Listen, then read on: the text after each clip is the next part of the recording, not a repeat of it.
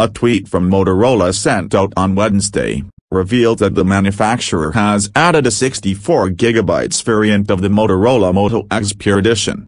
This is important because the Moto X is offered without a microSD slot that could have expanded the amount of memory on the device.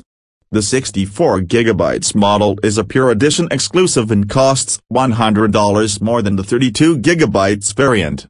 That makes the price $599.99 for the 64GB version.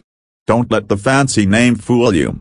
The Motorola Moto X Pure Edition is merely the unlocked and unbranded version of the second edition Motorola Moto X. If you need a little reminder, the phone features a 5.2-inch AMOLED screen with the resolution of 1080 by 1920. A quad-core 2.5 GHz Snapdragon 801 CPU is under the hood, with the Adreno 330 GPU handling graphics. 2 GB of RAM is inside, and the back and front-facing cameras weigh in at 13MP and 2MP respectively.